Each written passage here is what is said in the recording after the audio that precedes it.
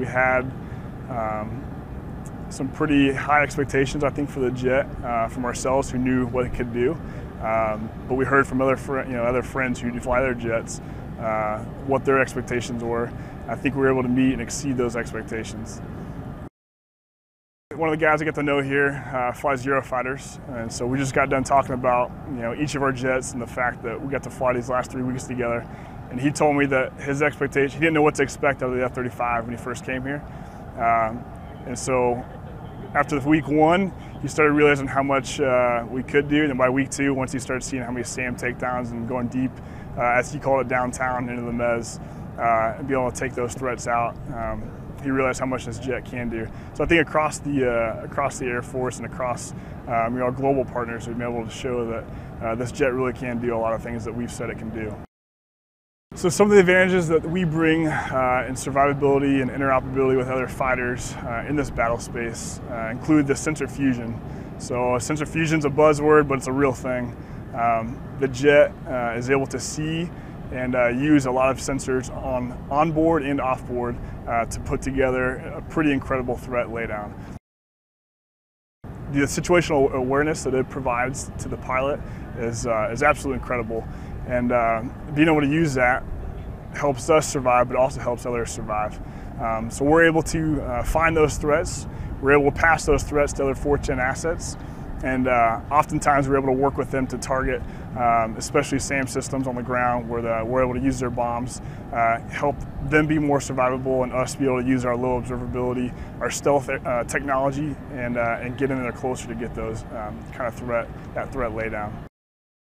Working here at Red Flag with our global partners, the Australians and the Brits, some of our closest allies, with the F-35, I think we've been able to show them that all of our forces can work together to be more lethal against other threats around the world. Flying in this Red Flag with this jet has built a lot of confidence, I think, in all of us, but especially myself. I feel like this jet is much more survivable, but it's very lethal. So the fact that we can go deep into the mez and be able to take out those targets, and then to be able to get out of there and then populate more targets for our 4th Gen assets while we're providing support for them, is what makes this thing such an incredible aircraft and so vital to our current Air Force. This jet's incredible to fly. It's a great jet. It's a fighter. There's been a lot of, I think, misperceptions about the fact of what it can do. As we continue to push the envelope and open up some restrictions on it, we're seeing more and more of the capabilities develop. And as we continue to develop more and better tactics, more suited to the aircraft, I think we're learning how much it can do. Up to this point, we've really been limited by the fact that we're still testing so many things out, and so we've been learning what the aircraft is good at and what it's not good at. We're passing that data back, and we're getting a better jet for it. Going forward with new threats and looking forward to future possible wars, this is the jet we need to be talking about.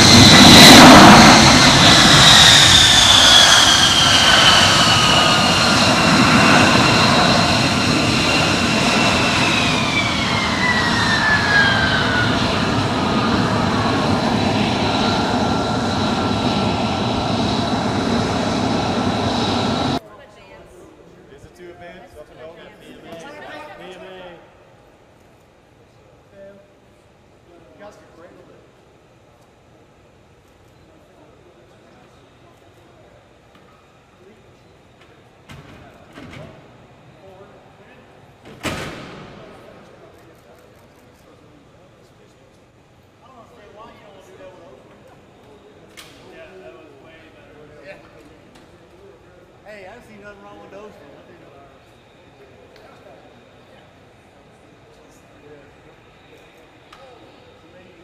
Hey, I was too short.